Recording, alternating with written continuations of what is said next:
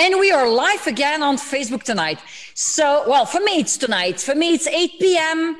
Right now, it's 1 p.m. in Oklahoma, and it's 2 p.m. in New York. But who cares? The fact is, we are here live. And as I made the publicity earlier this afternoon for some, is that I wanted to come back tonight on Facebook for a second session. Why did I do that? Why? Because normally I do everything on my own. But I got a question from Carrie, and she was talking about her vet. And I said, you know what?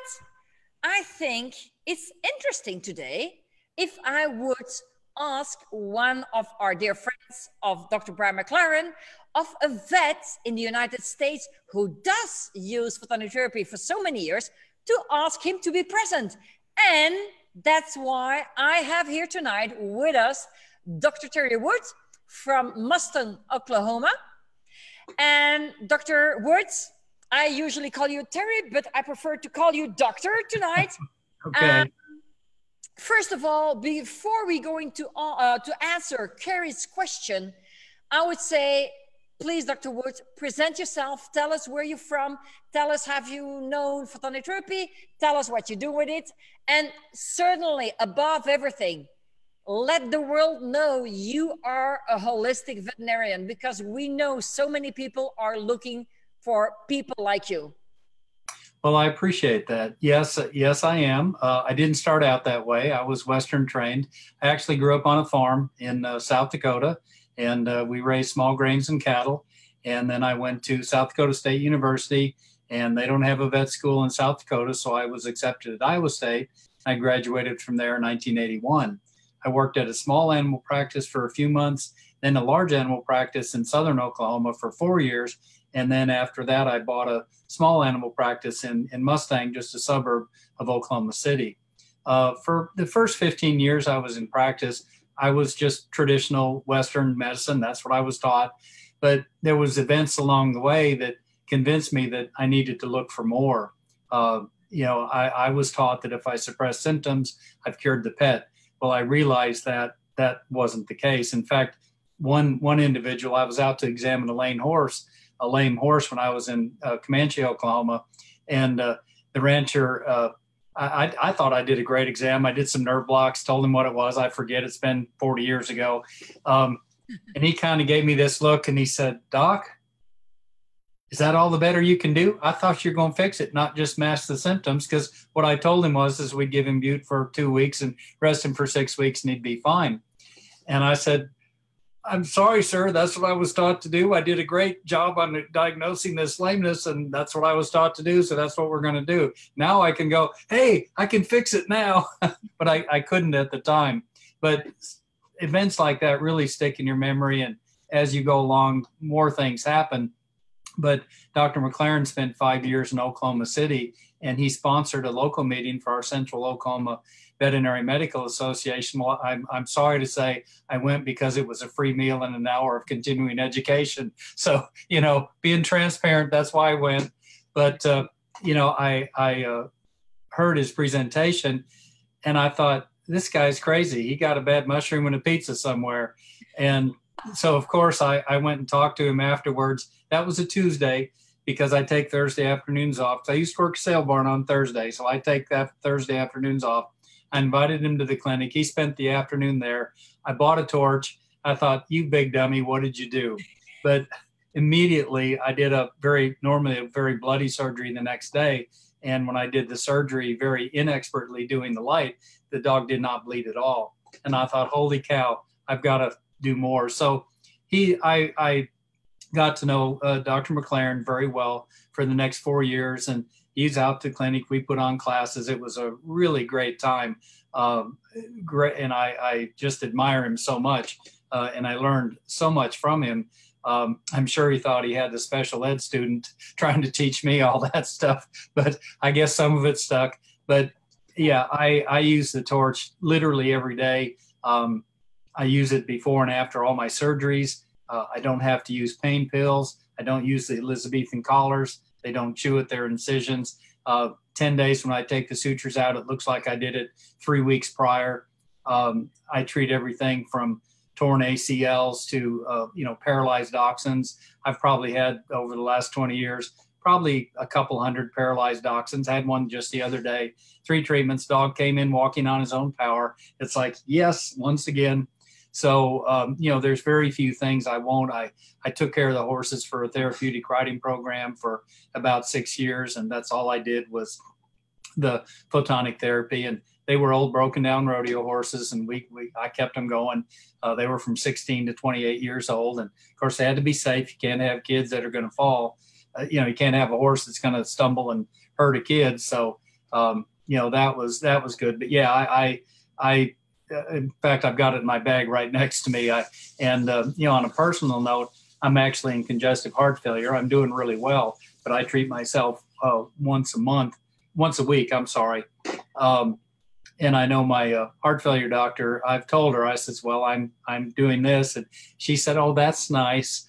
But my ejection fraction went from 5 to 10% in the death zone, and it's up to 55%. None of our other patients have done that.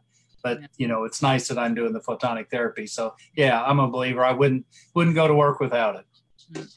That's great. And I also remember, I don't know from what year it is, but in our library, when the people go to the website, they can find one of the articles that you wrote together with Dr. Brian McLaren about all the case studies that you did, that how you were using photonic therapy, for example, how to stop the bleeding. And also I read in the paper about all these dogs who died officially, but with using photonic therapy, you revived them again. Yes. Yeah. That was for the SPIE. It was the International Society of Optical Engineers. And that was, we didn't do it personally, but it was presented. It's in the register at the International Society of Optical Engineers. It was in San Francisco a number of years ago. But yeah, we did that. And oh my goodness, I've probably had over the years, probably 30 dogs that were dead. They were not breathing. They had no heartbeat, and they were purple, blue. They were not breathing. And, by using the torch, I was able to wake them back up and send them home, and, walking, not in a box. So yeah, that's my crash card. It's my light. Why is it so difficult for people to believe that there is still something in this world that is not Western medicine, but that does work? It's so sad sometimes. Well, for me anyways, it's very sad when I am on Facebook and I read all these stories about the animals suffering or animals with arthritis, and the vet has told them, oh, this is now chronic, forget it. You have to give him pain pills for the rest of his life. And then the pain pills will give problems to his stomach because the pain pills have secondary effects. And that you say, why do people have it so hard to just say, just try photonic therapy, you'll see it will be better? I must say that every year we have more and more sales of torches, which is important. We're bringing also the prices down. It's easier for people to buy the torches, and we can help more people. But it's just sad that I don't have 1,001 vets like you who is using it every day. Because most vets, when they do the studies, they just learn everything has been proven scientifically, and that's what you can believe, and all the rest you can't believe. And they don't even want to know what we have meanwhile proven scientifically with photonic therapy or with traditional Chinese medicine. So, well, I think part of it is you have to be willing to step out of your comfort zone. Yeah. And I gave up worrying about looking stupid a long time ago. So, I mean, if it's going to help the pet, I'm going to do it. And, it's so funny because a lot of people, it's like, well, because here we are in very conservative central Oklahoma, and yet we have people that come from all over, several states away, that will come for it. And they're so relieved that I'm not telling them you have to euthanize your pet because there's nothing that can be done. And, but it's definitely, that's the hardest part, is stepping out of your comfort zone, because and even legally, there's the standard of care, quote unquote, that, well, I'm doing what I was taught, therefore I'm doing the right things. But sometimes you have to step out from that and be willing to and it's not a risk, but you have in their own mind, they feel like they're taking a risk by putting themselves out and going, well, this is stupid. I'm shining this red light on there and I expect them to, what am I doing? Oh no, give them the drugs and call it. Cause that's my goal is I try to get pets off pain medication all the time and generally very successful in doing that. Yeah. I have at this moment next to me a 13-year-old. Well, in 2 weeks she will be 13-year-old, mixed Dalmatian with cervical hernias, with thoracolumbar hernias, with severe arthrosis, complete deformation of her elbow. The dogs I have here are all rescues. Well, the chickens are rescues, the horses are rescues. I only have rescues here because I have a rescue center. So I don't buy animals. I have rescue animals, and I have rescue cats, of course. But this dog, Gypsy, so I said hernias in the neck, hernias thoracolumbar, the arthrosis. People cannot believe that she is taking zero medication. She's getting the torch. And people just can't believe that. And then sometimes people will say, yeah, but she doesn't walk that well. Yeah, well, she's 13 years old and she has some problems, but she's still running. She's right. still running up the mountain and she's still coming down. And yes, she has, I think I posted a video yesterday on my page about her, a video from 4 or 5 years ago even, when she first blocked in her neck and she couldn't lift her head anymore. And I torched her, and 15 minutes later, you see the next video where she's happy, the tail waggling, and her head is in the air, that people say, it just can't be true. But it is. And that's what I have. That's the story I have with all the animals here. I have so many animals that I've saved lives, and it just feels great. And that's why it's my life mission to let the people know that we can help them and that they themselves can help their animals. Well, I think one of the big things is that hurts us is the diagnostic imaging that's done, because when you look at the X-ray, you're going, oh my goodness, put that poor pet down. There's no hope. And the difference in Western medicine, what I was originally taught, basically the tenet is that function follows form. In other words, if it looks bad, it won't work. Mm-hmm. And if it looks good, it will work. The Eastern thought is it's just completely opposite of that, is that form follows function. And I remember Dr. Brian saying vividly, oh, mate, I don't care what it looks like as long as it works. So, and that's, I had an example of a veterinarian friend of mine. He was treating this little poodle for a ruptured disc in its back, and it was in a lot of pain. It was on one of the NSAIDs and, having a little issues with it. And he said, do you think that red light of yours would work? And I said, well, sure. And so he said, well, if I sent her up there, would you treat her? And I said, yeah, that'd be great. Be happy to. I'll send you back for everything else, but I'd be happy to treat her. Well, in the meantime, she went to one of the specialty centers and spent about $2,800 getting an MRI. And they said, oh my goodness, it's bad. We got to do surgery. And she's going to be paralyzed for sure after the surgery. And she may or may not come back. And so she comes up and she says, well, I got this MRI done. Do you want to see it? And I go, no. And she goes, what? I go, it doesn't matter. I mean, if it was like this, okay, that needs to be fixed. I get it.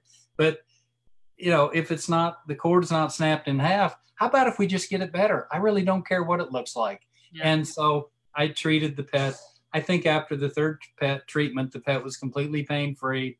And she said, can I stop the medicine? And I go, yes, you need to stop that. Medicine's going to kill your pet. Yeah. And then she said, well, how many more do we need to do? And I said, we're done. We really don't need to do any more. If she tweaks it, I'll be happy to. She said, okay, I'll be in Friday.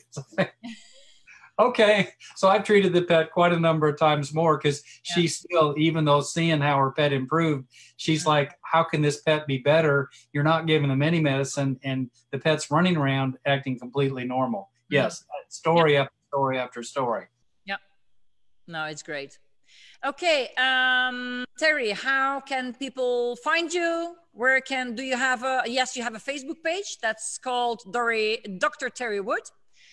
And so you have Messenger, I suppose, on your Facebook. They can send you messages. Sure. You have your address on the Facebook too, so they can contact your clinic to come and make an appointment? Yes. Now, one thing that I know it's frustrating to a lot of clients, but Oklahoma is part of my licensing, the vet licensing board, which of course I have to work under. In human medicine in Oklahoma, you can go on FaceTime or Zoom meeting and you can talk to a physician or physician assistant, get a quote unquote exam, get a prescription, and it's $45 at Integris, and you can do that. The veterinary board says, no, we can't do that. So I'm what I can do, because what they require is that for me to, deal with something, they have something called the VCPR, veterinary client patient relationship. That's sacred according to the board. And of course we got to follow the rules. So that means I have to actually have seen the pet in person, touched it, examined it, weighed it, taken its temperature, listened to its heart.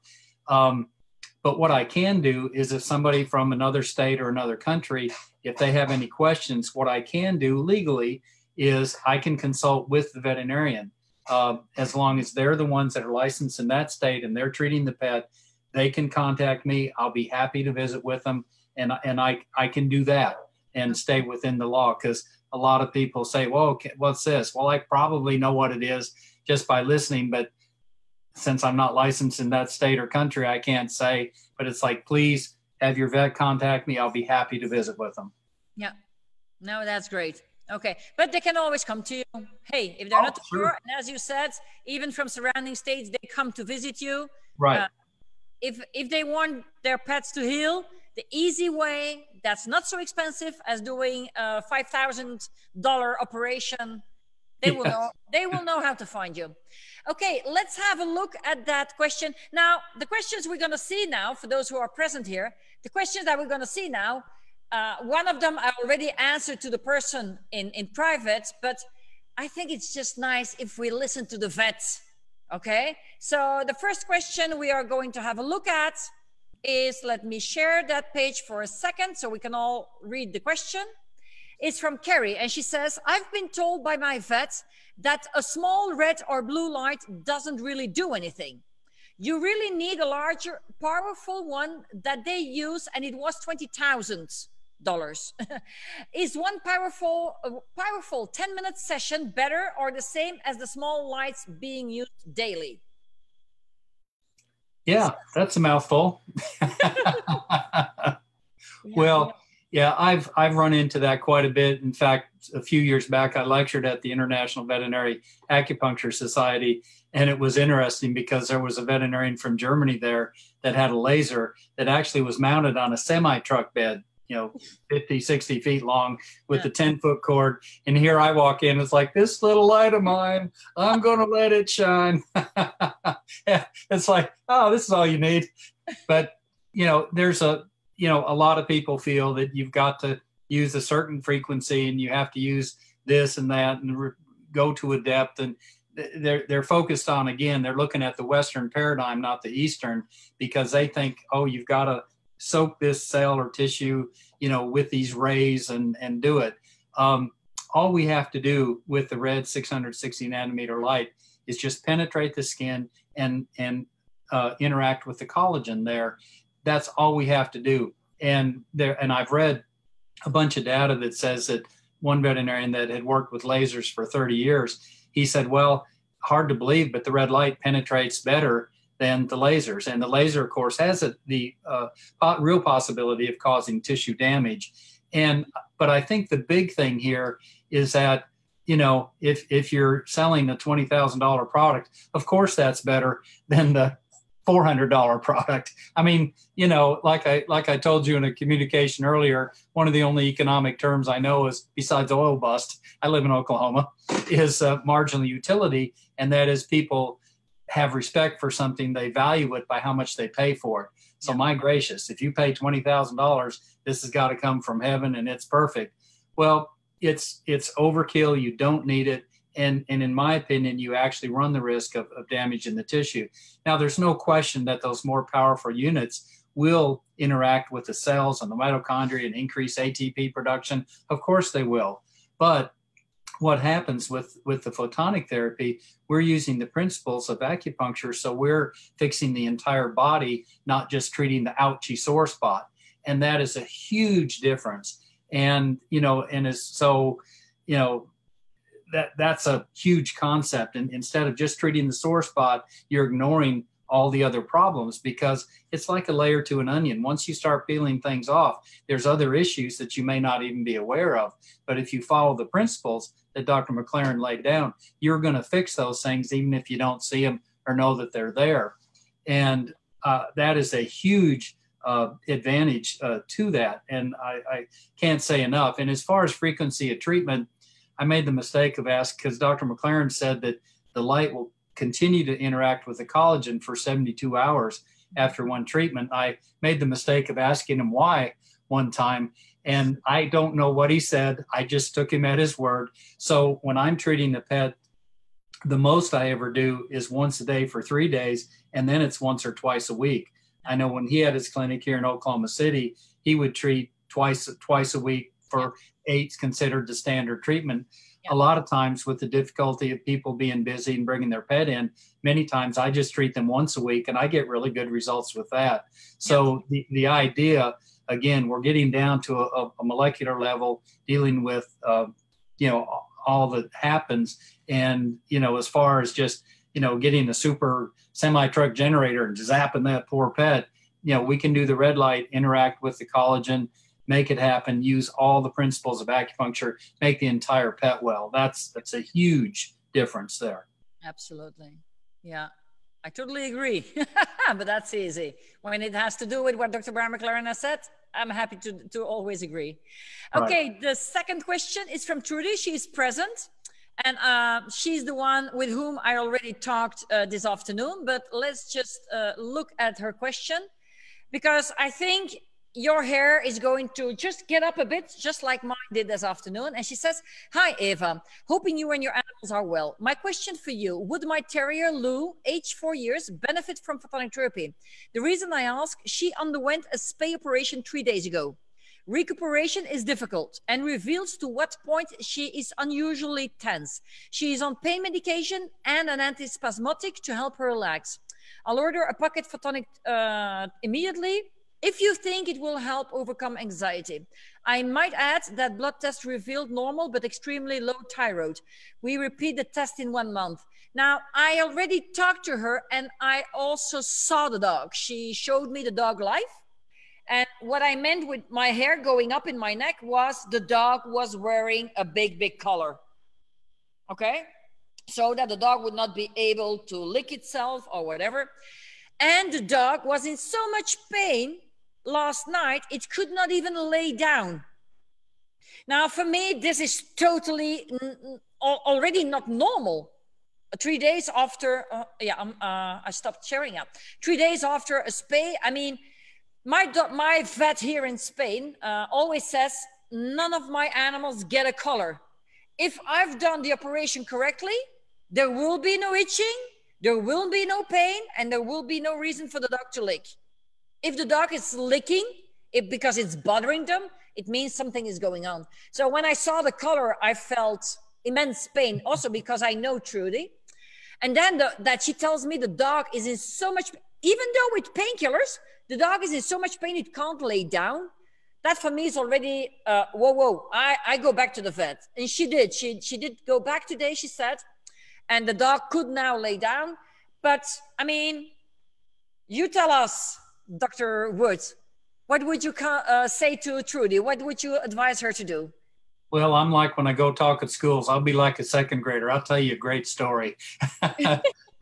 What I do when I do my surgeries, spays, neuters, tumor removals, whatever, I do the photonic therapy prior to the surgery. And then, of course, immediately afterwards, we repeat the bleeding points. And then I treat the scar because, the traditional Chinese surround the dragon. Any scar is a problem. Even if you just did it, it's a scar. And I routinely do not use any pain relievers and virtually never use an Elizabethan collar. The pets hate them. It causes a tremendous amount of anxiety. And again, what I see when the pet is wanting to lick the sutures, if you saw me doing the skin sutures, you'd go, "Hey doc, those look a little loose." Well, what will happen is that even if you're very kind to the skin, by the time you clip it and you shave it and you've manipulated it during the surgery, that skin is irritated and it's going to swell. So if you put the skin sutures tight at the time of surgery, 8 hours later, they're going to be pulling apart at the seams, and the pet's probably going to chew them out. Now you got a real problem. And also gravity that's on the bottom side. Gravity's our friend because it pulls the incision together, doesn't pull it apart. So when I do them, they're actually pretty loose. And you're going, "Doc, that's a little loose." And I go, "Yep, just like I planned it." And then of course, when you take the stitches out, they look real good. The thing about it is that, you know, I had spoken at I think in California somewhere. Anyway, a vet from Tucson had heard me speak. He called me up at the office one day. He's a great friend of mine. And now we got to be good friends. And he said, "Terry," he said, "on my surgeries," he said, "I have to leave the stitches in for 21 days because if I take them out before, the incision's falling apart." And I said, "Well, are you giving them tramadol and Rimadyl for post-op pain?" He goes, "How did you know?" I said, "Well, if you just had surgery, would you knowingly take something that made wounds not heal and make the blood not clot?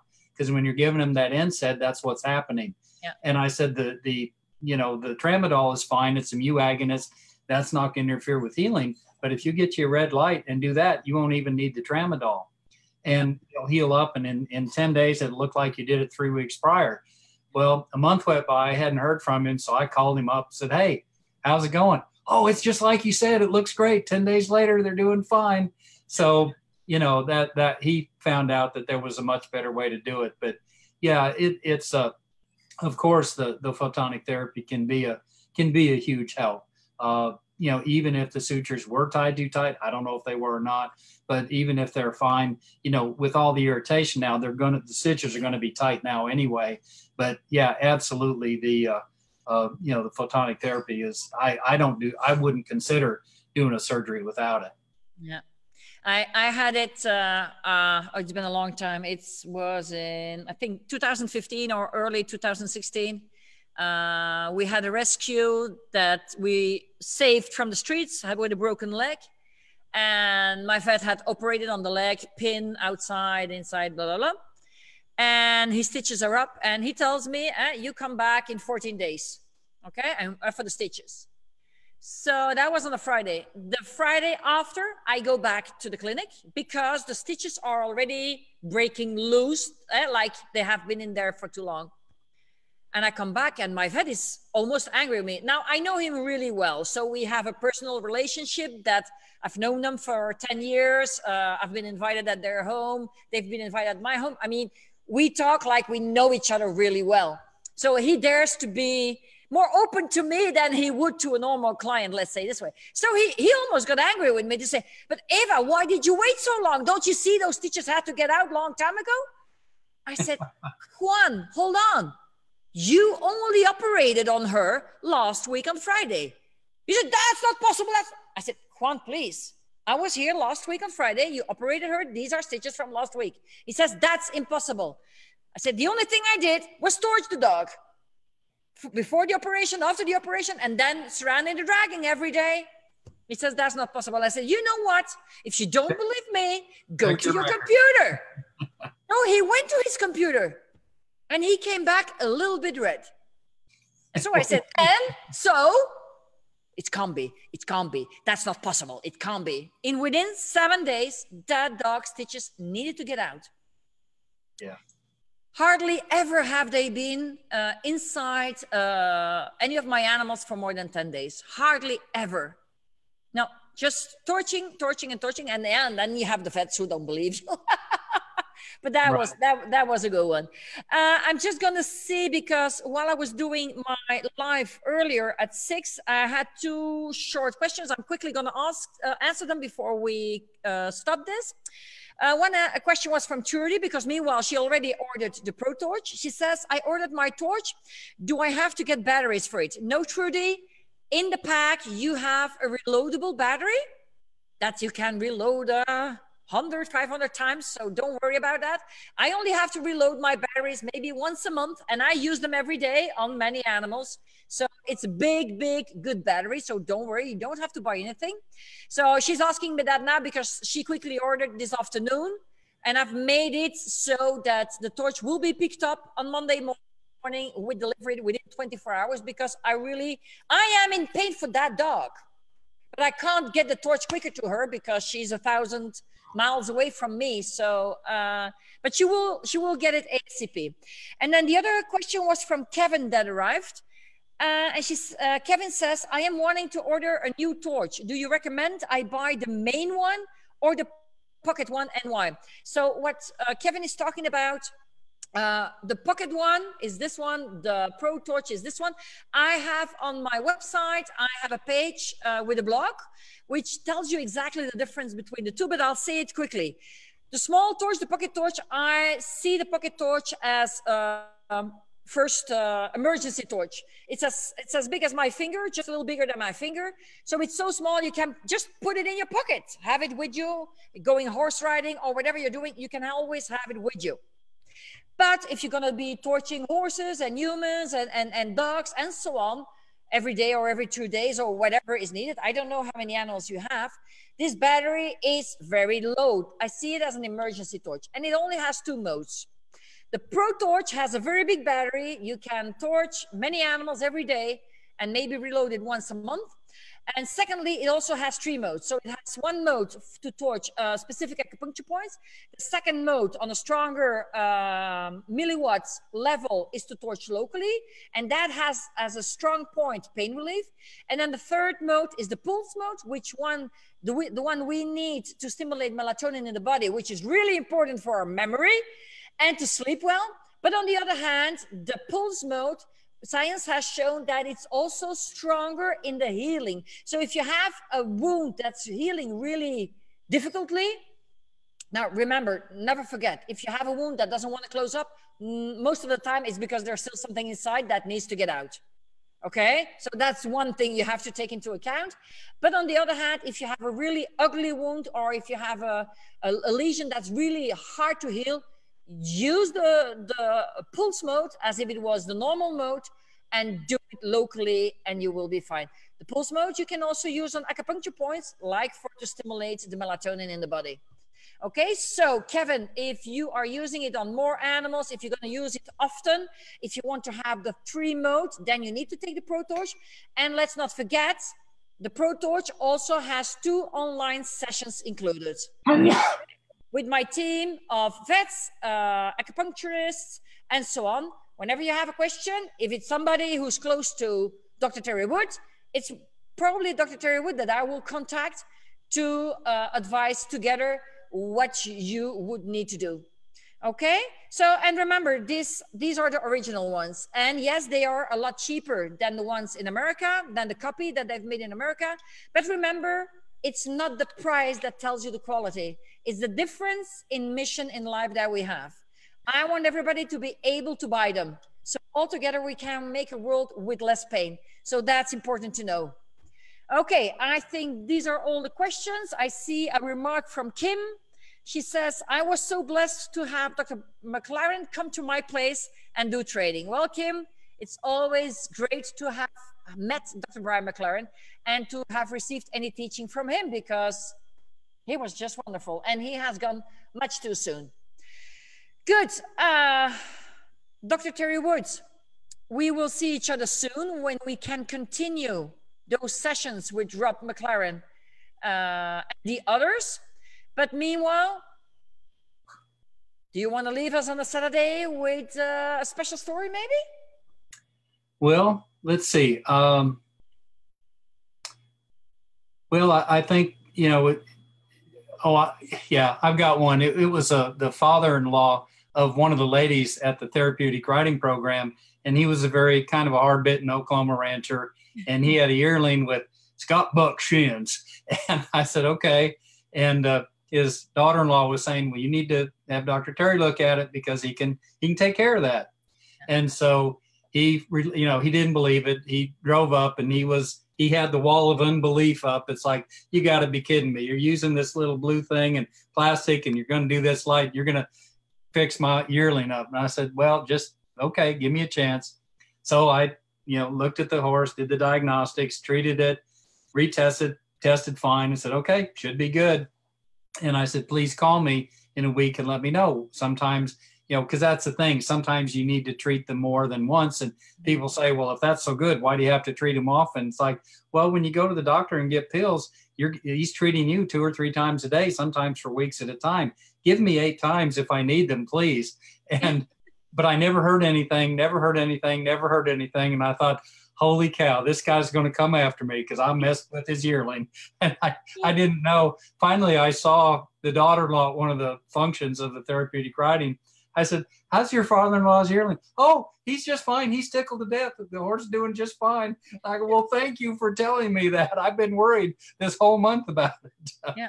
Well, he could at least have called you to say thank you. Yes, but he didn't. But that's okay. Horse got better. That was the main thing. That's always the main thing, that the animals that we care for get better. Yeah. Well, Dr. Woods, Terry, I am so pleased that at such short notice, when I saw this message, I contacted you and I asked you to come here and talk to us tonight, and you just jumped on it. So I am really grateful for your presence here, and maybe one day we will repeat that. And meanwhile, I hope that many people will find you, because I know you have done little miracles. What for me are big miracles, or for the people are big miracles, but it's so important that we know that there is more in life than Western medicine, and that we do not quickly have to give up on our animals when they say, oh, he has hip dysplasia. You either do the operation or you put him down. No, it doesn't work like that. Just the same with arthritis or with all these things. No, we can help, and we can help make them better, and they will be happy, because if we see our animal being happy, I think we're happy, isn't it? Absolutely. Okay.